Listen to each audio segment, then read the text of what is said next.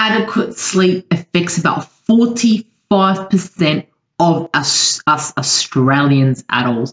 That is nearly 1 in 2 individuals. So if you're not having sleep issues, the person next to you is having sleep issues. That is a lot of individuals who are not getting inadequate sleep to function at an optimal level.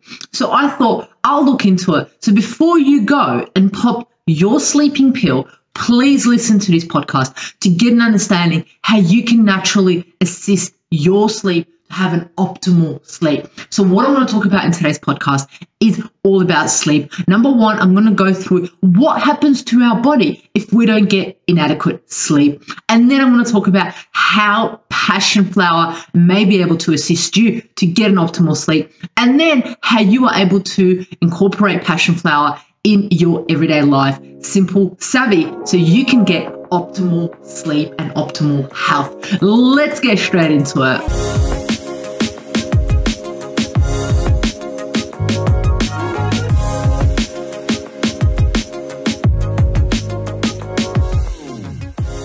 It's Mondays with Mihaela. That's right, me. Thank you so much for tuning in. I absolutely love, and appreciate your support. For any of you who don't know me, I'm a qualified naturopath. My name is Mihaela, and I'm absolutely passionate about all things health, business, and overall success. And today's Mondays with Mihaela, where I provide you with simple, savvy, and sustainable health hacks to optimize your health. And this is part of the Natural Health Podcast, which is available here on YouTube, here on a video form, or on any other podcast like Spotify, Apple iTunes, Apple Podcasts, whatever it's called these days. It's available there as an audio version. So let's get into today's episode, which is all about achieving optimal sleep whilst using Passionflower.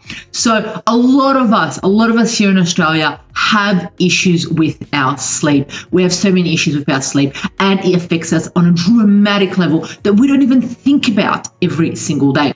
So what I wanted to talk about today is the dangers of not sleeping at your optimal level every single night. So sleep is a fundamental biological requirement for human health.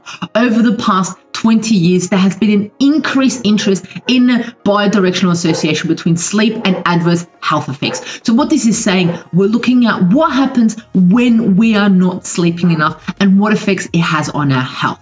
Sleep disorders can affect the quality of sleep, and insufficient time allowed to be available for sleep can also lead to inadequate sleep or sleep quality. So there's a number of issues that can go wrong with sleep. It's either you're not falling asleep, or you're waking up during the sleep, or you're even waking up not refreshed.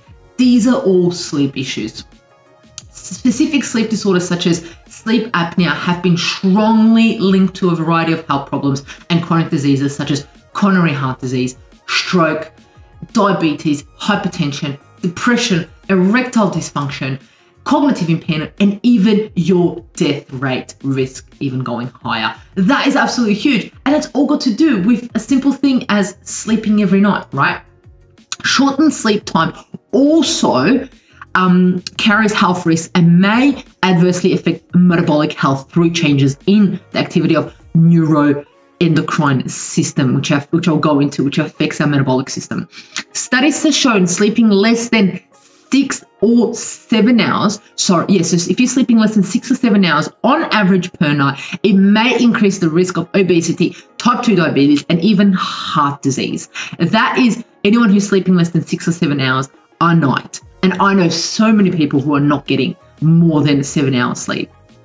Yeah, so sleep deprivation affects the body's metabolism, including your glucose metabolism. So all those individuals that are like, I need to lose weight, I need to go on a diet, I need to exercise. No, you need to sleep. That's what you need to do. Doesn't make sense in our brain, does it? But what happens is laboratory studies have consistently found short-term sleep loss decreases glucose tolerance and insulin sensitivity. Research also found that when sleep deprived, people increase intake of comfort food such as high sugar and high fat. So I know about myself when I'm, not getting enough sleep, or, I've had minimum sleep for whatever reason. Those chips look so good to me because they give us instant energy, and that's how our brain is made to survive, right? Short sleep also reduces natural immune function, increasing the risk of infections and even the possibility of increasing the risk of cancer, unfortunately. Reduced sleep is also linked to hypertension and heart disease, possibly by triggering an overactivity in immune stress response, such as the sympathetic nervous system and even inflammation.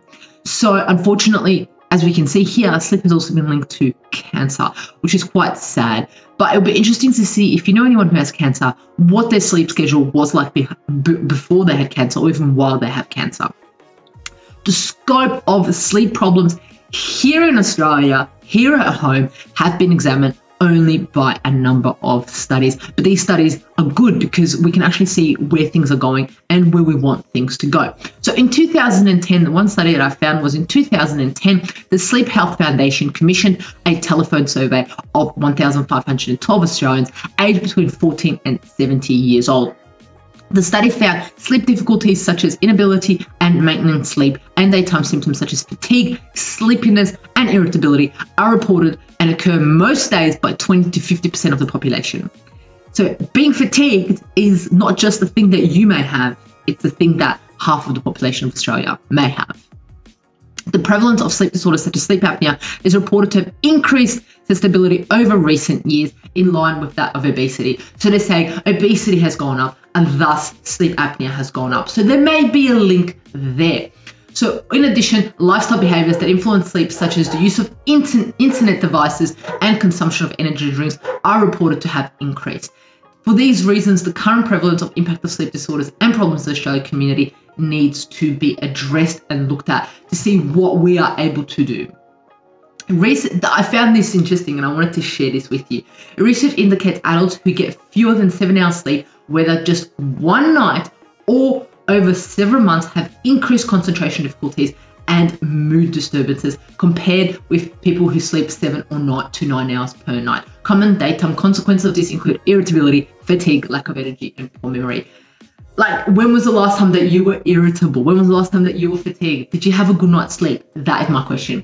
Think about it. So I wanted to point out some facts that I found were really interesting in regards to sleep, in regards to our Australian population, to get to know a little bit better in regards to sleep. So females, 40% are more likely than males, 26%, to experience difficulty in falling asleep, right? That is interesting. The females have more issues falling asleep than males do. Nearly half, 47% of women, wake often overnight, which is a problem that also increases significantly with age. Frequent loud snoring is reported by 24% of men and only 17% of women. So more men snore than women.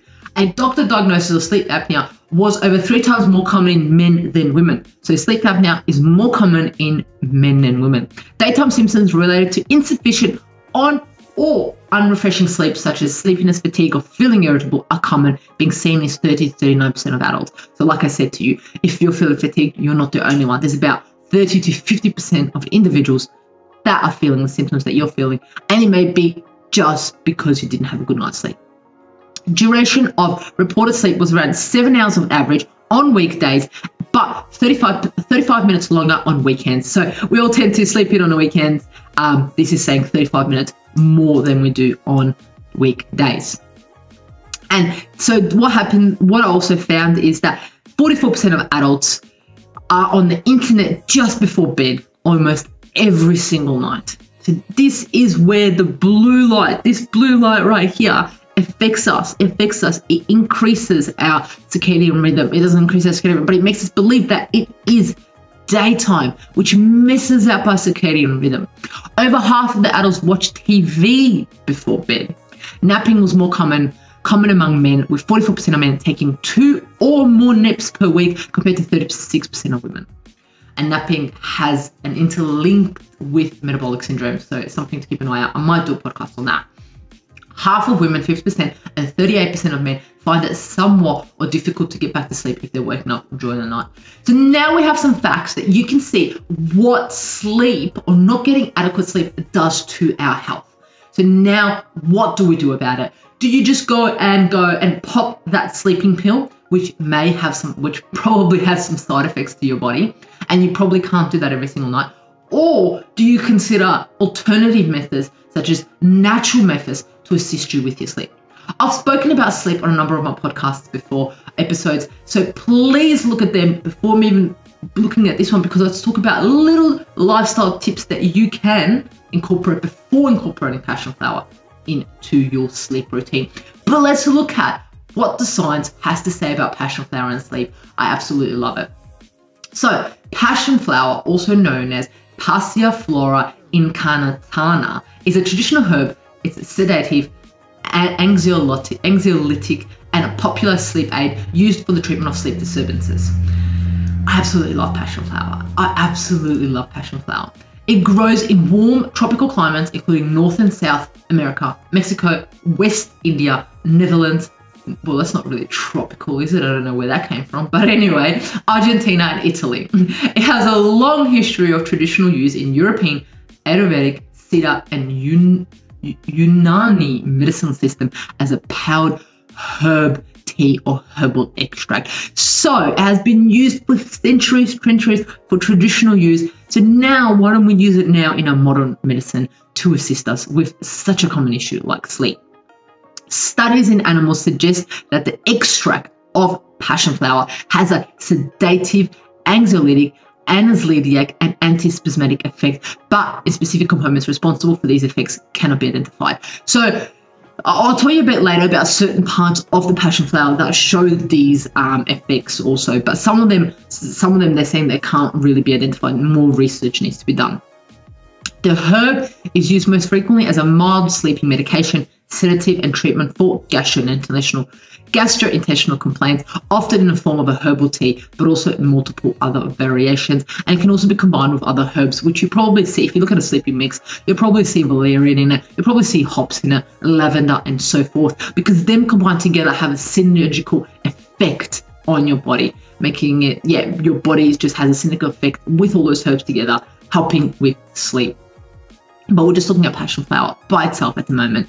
So Passionflower, the side effects of oral use are not common, but may include dizziness, sedation, confusion, and being a little bit confused about things that are happening, and also just a bit drowsy in a sense. Not drowsy, it's more sleepy, sedation, right? Which is what you kind of want when you're going to sleep, right? Okay, so let's get into how it works.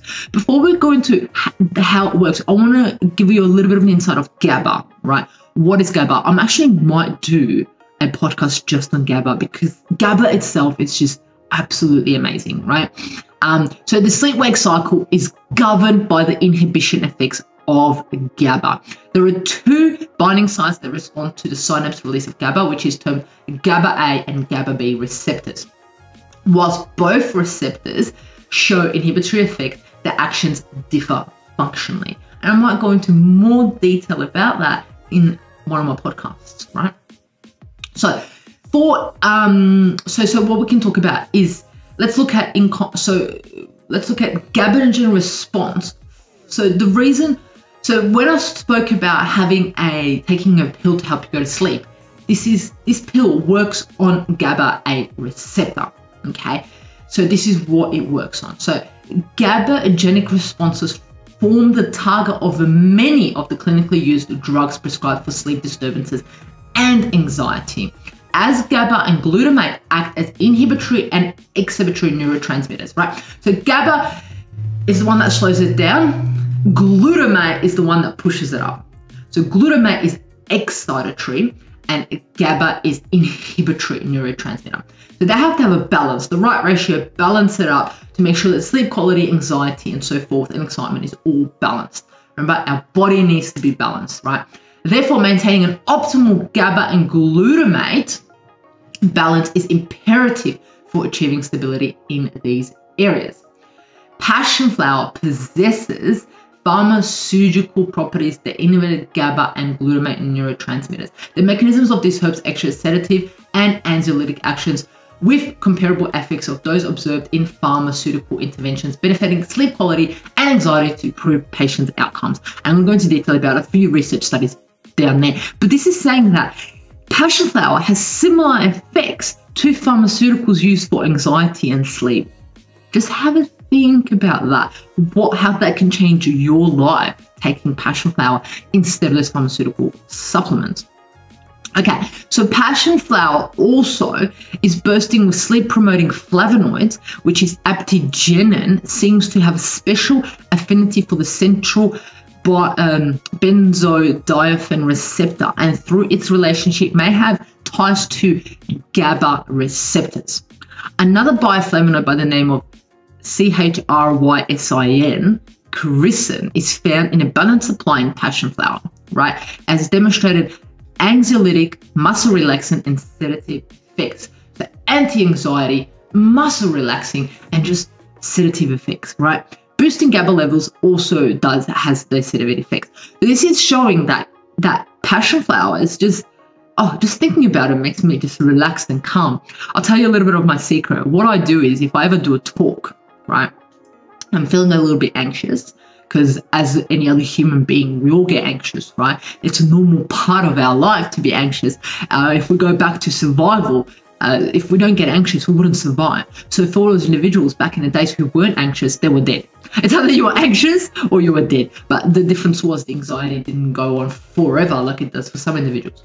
But going back to my stories, what I do is if I'm feeling a little bit anxious before I go somewhere, or before I'm about to talk about something, or even sometimes before some podcasts, I have a little bit of Passionflower in my back, a herbal extract, have a little bit, sip on it, and that instantly, I'm telling you, instantly calms me, right? And it is not a placebo. It's definitely not a placebo. And you know what? Even if it was a placebo, it's absolutely amazing because it calms me. It does what it's supposed to do. But when you understand the science and when you understand the body and when you understand this herb, you know this is not a placebo. You know what receptors it works on and how it works in your body. So there is a little thing that I do with Passionflower, right? But let's look at the research. This is where I want to look at the research, right?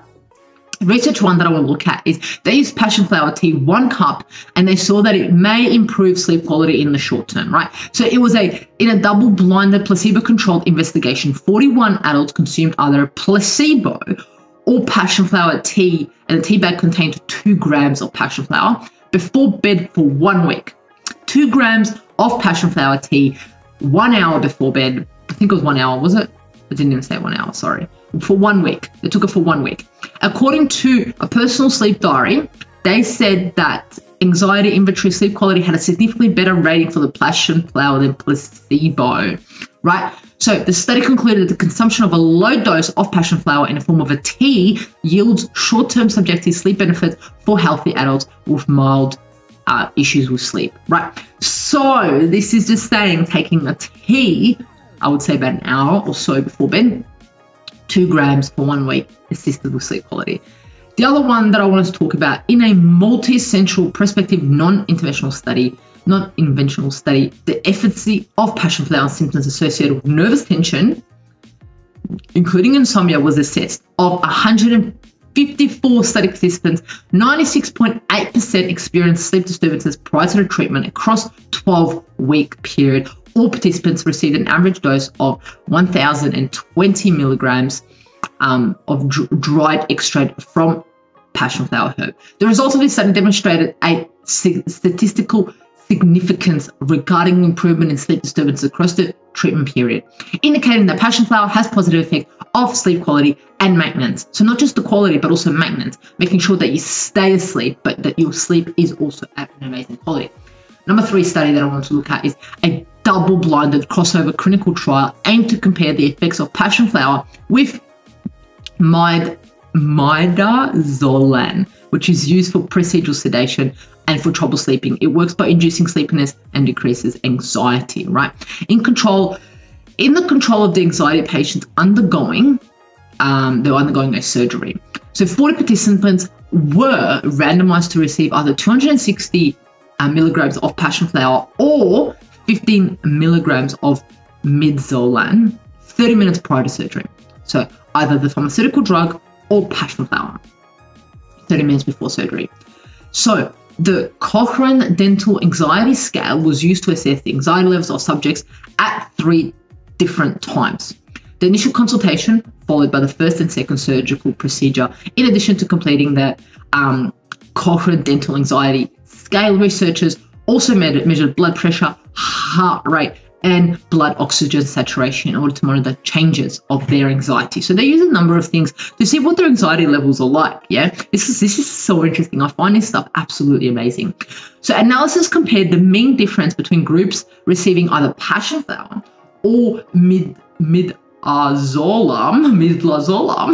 I'm so bad at pronouncing these things. Like I always say, I'm a naturopath. I am not an English teacher. They found no statistical difference between treatment groups at any interval related to measurements of blood pressure, heart rate, and oxygen variation. These results indicated Passionflower had comparable anxiolytic activity to that of the drug. Furthermore, a significantly greater proportion of participants received the pharmaceutical reported memory interference following the procedure, whilst participants that received Passionflower showed little or no memory interference.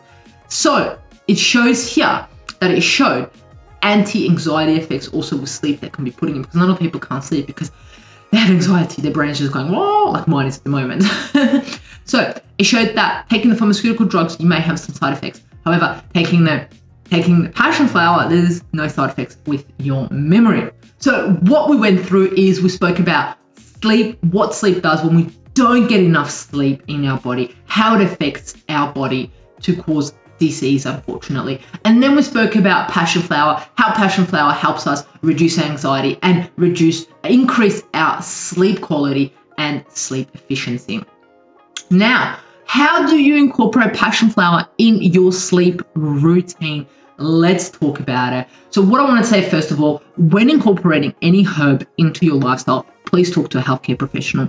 So they understand what medication, what herbs, what supplements you are on already. So there's no miscommunication, no issues happening there. So you need to ensure that the herb does not contraindicate any medication that you're taking at the moment. So safety during pregnancy and lactation has not been established. However, no adverse effects has been reported in regards to Passionflower. So what we need to understand is that taking Passionflower in addition to any other pharmaceutical sedative is dangerous. Do not do it, or talk to a healthcare professional before you do it. So, and it also may impair your ability to drive and use machinery. So please ensure that when you do take it, you actually go to sleep. You don't take it and go drive a truck. You don't take it and go drive a car or do something that you need your full attention to, right? So, like I said, oral Passionflower may cause dizziness, confusion, sedation, but it's very, very rare. So how do you take Passionflower? What I would highly suggest is getting Passionflower tea. Start off with a tea. Teas are absolutely beautiful, because when you think about it, the whole procedure, or the whole ritual of making a tea, the whole ritual of sitting down, holding a warm cup, the whole ritual of drinking that tea, knowing that it's doing amazing things to your body, that in itself causes your body to go into a parasympathetic mode, which essentially assists with sleep. So teas are absolutely beautiful at nighttime or whenever you're going to sleep to incorporate in there. So what it would say is about 0.5 to 2.5 grams of dried herbs of Passionflower an hour before bed. See what happens. But at the same time, like I said, talk to a healthcare professional to get an understanding of what is right for you. This isn't just for everyone. This is individualized medicine. So see how Passionflower assists with your sleep, with your anxiety before sleep. Let me know if you've tried this and if it has helped you, because I know it has helped me. It has done absolutely amazing wonders. I absolutely love Passionflower. That is why I wanted to share the herb with you, so you're able to assist and make your sleep as optimal as possible, so then you are not getting those diseases that your body can get if you're not getting optimal sleep. There you have it. Share this episode with someone who needs a good night's sleep. Someone that you know is cranky, is moody, is irritable, or just someone that needs absolutely amazing sleep. Share this with them. Do what you do best. Love, like, share, rate, review the Natural Health Podcast. Thank you so much for joining me. Until next Monday, love you.